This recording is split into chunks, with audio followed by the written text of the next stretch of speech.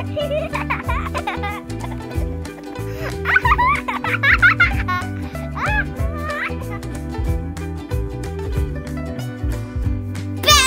Love Boss!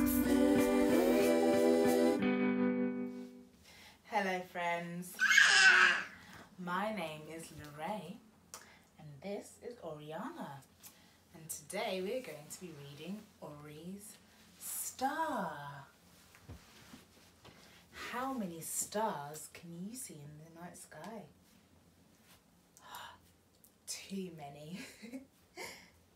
Let's read.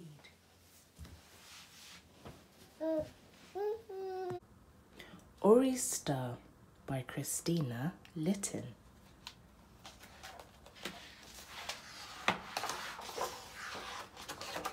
Ori's Star. Once there was a something who lived somewhere, who was special somehow. That something called herself Ori. She had been lonely in the dark for longer than she could remember, until one day everything changed. Ori was rubbing her hands together to keep warm when a flicker appeared. Ori was astonished. What could it be? She rolled it from one hand to the other. It shimmered in the darkness. Ori couldn't believe she had made something so beautiful. She called it a star. Then she made another and another and another. The sky around her began to light up. Suddenly, Ori caught a glimpse of something in the distance. It was coming towards her, nearer and nearer. Then, with a swish, it was here. Slowly, it reached towards one of Ori's precious stars.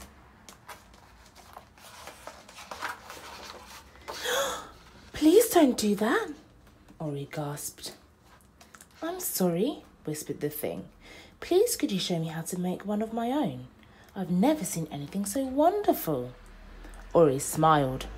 Step by step, she showed the thing, whose name was Bella, how to make a star. And when the star was done, Ori was amazed. It was bigger and brighter than any of the stars she'd made before. And then, just as if from nowhere, a little voice said,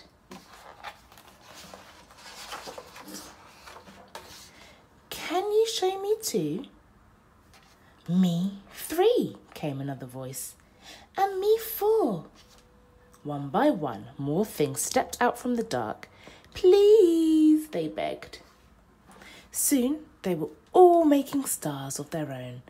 I'm so glad I found you, said Vega.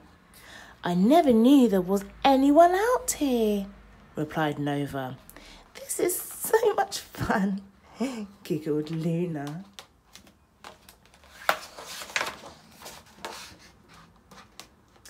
Ori's belly fluttered as all sorts of colours and shapes began to appear across the sky. As they hopped, whizzed down curly slides and burst through thick clouds of stars. Ori realised she didn't feel lonely anymore, and that together they could make anything they imagined. In fact, they were having so much fun that before they knew it, there were stars everywhere. Bella even used some of the stars to make a bike. They pedalled round and round and up, up, up, but all of a sudden,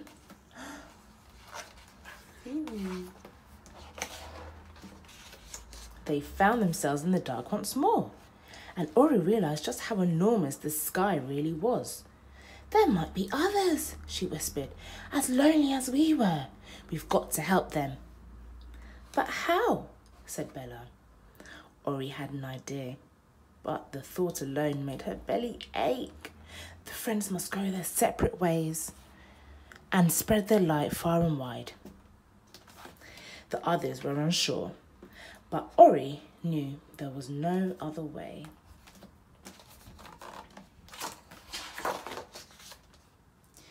We need to show everyone how to make stars. If we fill the sky, no one will ever be alone in the dark again. Ori's friends understood.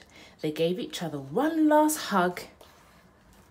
So Luna whizzed east, Vega whooshed west, Nova zoomed north, and Bella darted off to the south.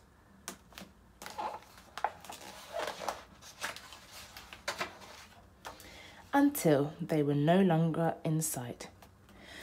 Ori began slowly pedaling, making stars as she went. And when she had finished her stars, she suddenly felt quite alone. There was no one here to share her creations.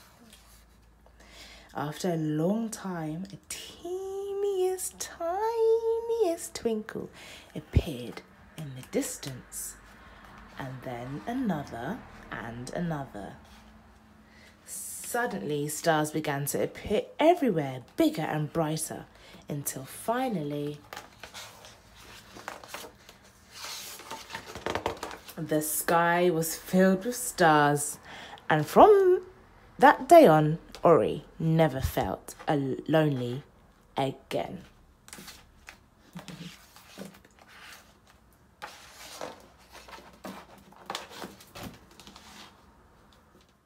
Did you enjoy that? We enjoyed it too. What was your favourite part? I liked when they all went away and created even more stars so that no one would ever be lonely. If you like this book, give us a thumbs up, subscribe, and we'll see you next time. Bye-bye.